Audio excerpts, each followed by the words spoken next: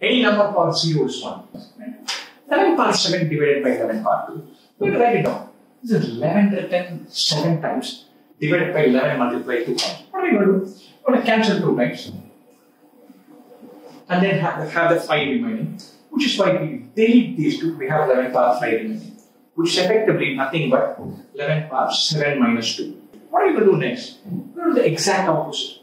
Do 11 power 2 by 11 power 7. Very much similar. 2 11s, 7 11s. Again we cancel 2 terms. We're going to have 5 11s in the denominator. It's going to be 1 by 11 power 5, 11 power minus 1. Which is nothing but 11 power 2 minus 7. A bit further. 11 power 5 by 11 power 5. That means I have 5 11s. All 5 will get cancelled. My answer should be 11 power 5 minus 5. Which is 11 power 0.